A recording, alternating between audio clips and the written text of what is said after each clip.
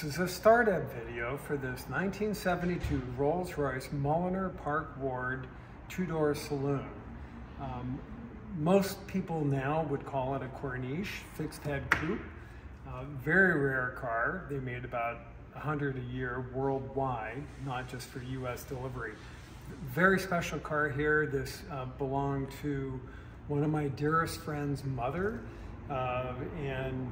She received the car in 1974 and had it until about 2001.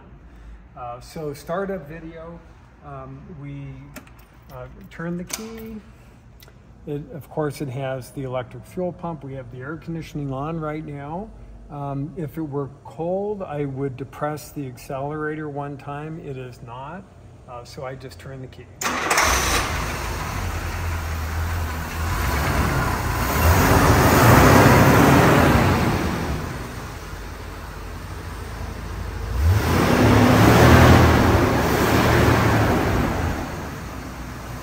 Thank you.